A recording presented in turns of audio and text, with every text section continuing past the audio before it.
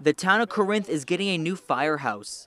The 23-member volunteer department has been working out of these two locations for years, both without bathrooms or running water. We can't wash our trucks. We can't do anything. We have gear that has to be washed.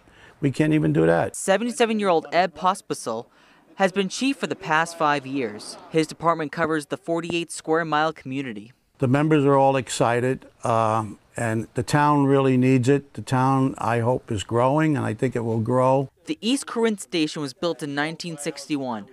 Pieces of the ceiling are falling, and the trucks have to squeeze their way through the doors to get in. The Cookville house was built in 1980, but has no running water. Jim Ainsworth is an EMT and serves as the department's chaplain. This is something that is long overdue. It's much needed. The community approved a bond for $850,000. 221 people voted in favor and 156 against. And this is the site for the new firehouse. It will have 4 truck bays, running water, bathrooms, and the fire chief says that this building will bring the department into the future.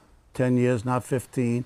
It's going to be probably a 50-year building. The chief says these members are hardworking and deserve this new facility. They deserve a new firehouse. They deserve to have water and the bathrooms. The total cost of the project has yet to be figured out, but the chief says it will not exceed $850,000. He says the plan is to keep the Cookville house open, and there is no word on when construction will begin.